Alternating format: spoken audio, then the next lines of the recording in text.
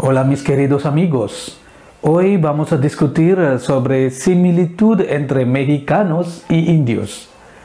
¿Te piensas es una broma?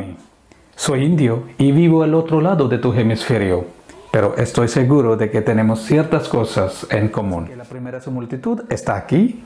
Me he dado cuenta de que la mayoría de nosotros tenemos el pelo negro. ¿Es correcto? El siguiente es el más interesante. Como todos los mexicanos, creemos que con esa cosa puede resolver todos nuestros problemas. Esto es, sí, nuestro Vaporub.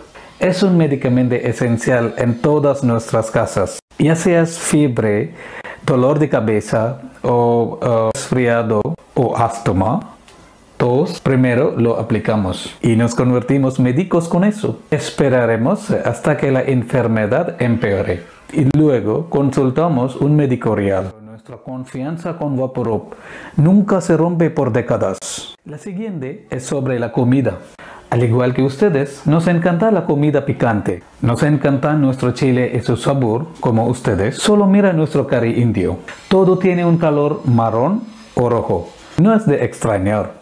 El giro es nuestro chile. Luego, sobre la comida. ¿Puedes adivinar qué hay dentro de eso?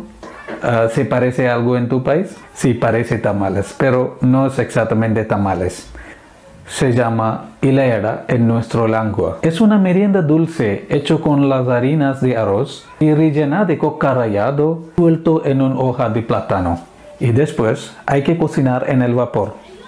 La manera de preparación es más o menos similar con los tamales. Como ustedes llenan puerco en tamales y metemos pescado adentro, es un plato diferente y se llama mismo. Igual que tamalera para preparar tamales, tenemos nuestra olla para preparar calimín pulichado o hilera.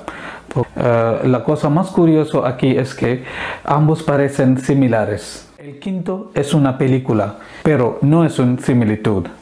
Pero hay una película hecha en mi idioma maternal, se llama Malayalam, que se habla en el estado sureño de la India, se llama Kerala.